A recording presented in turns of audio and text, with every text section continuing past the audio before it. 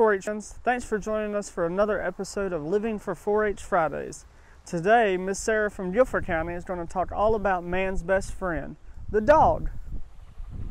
Hey guys, welcome back. It's Miss Sarah, and I am here today to talk to you about owning a pet, and more specifically, we're going to talk about dogs. Doc here is going to help me talk to y'all at first, and with the help of his friends, we're going to talk a little bit more today about what you need to plan for if you're going to have a dog. Doc is a 3-year-old German Shepherd, and he is a family protection dog.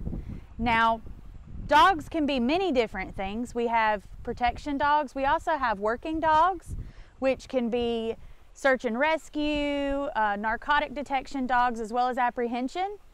And we also have regular old, just good old family pets. And you can also have therapy dogs. Whether adopting or purchasing your dog, it's important to select the right dog for you and your family.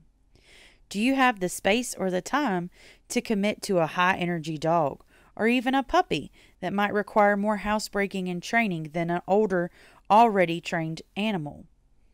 Just because you have a smaller home doesn't mean you can't own a dog. It just means you might have to be a little more specific about picking a dog that meets your needs.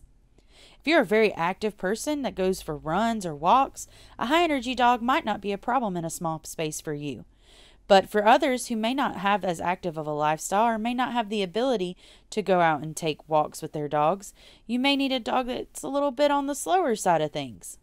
Even if you're worried about allergies, there are actually dog breeds out there that will cause less irritation to your allergies due to growing hair more similar to a human's than a normal pet's. Having a dog in your home can help relieve stress and anxiety.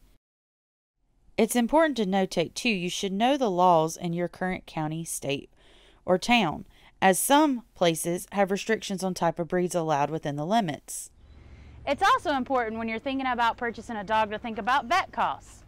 Now, you can't always take into account what an emergency vet office might be, but dogs are going to need yearly care.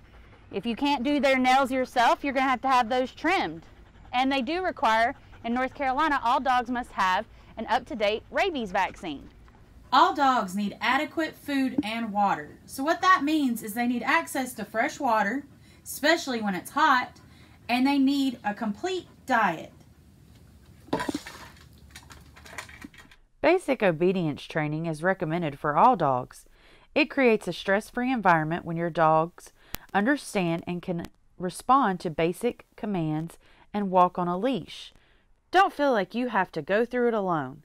There are many qualified instructors and classes out there available for dog owners. Pictured here we have a harness and a collar, both of which can be used during training with your dog. A qualified professional can assist you with understanding whether your dog will perform better with a harness or a collar. It's also important that you keep your dog groomed properly. So that means making sure they stay bathed, as well as you may need to have a brush to keep their coat nice and clean.